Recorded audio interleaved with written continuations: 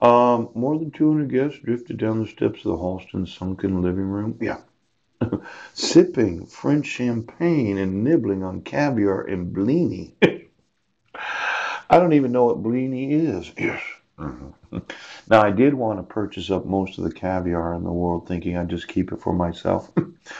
I don't know how long a can of caviar will actually keep, but let's say I had a large warehouse of it because you just piss me off. And why don't you get me all these champagnes, the ones that cost more than, oh, $100 a bottle? And those families that actually have control of the champagnes, the von Furstenberg, Holston, Charger, and their perfumes.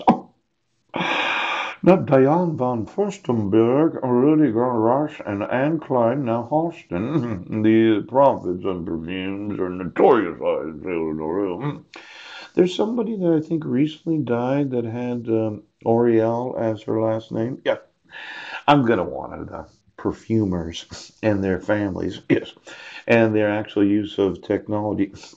Let's say you put a little bead on me because of a scent that I had purchased at a department store.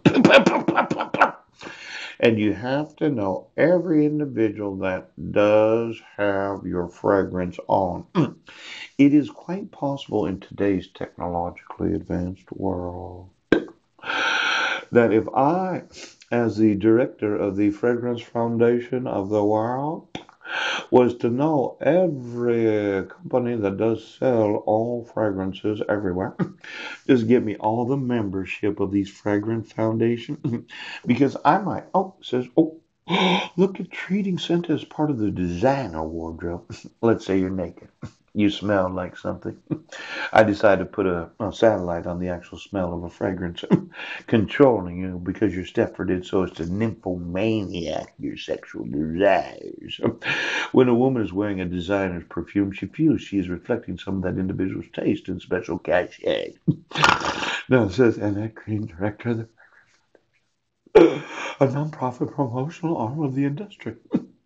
I'd like to know that nonprofit promotional arm of the industry, their actual income for the last 45 years, and exactly how they've advertised each and every one of them.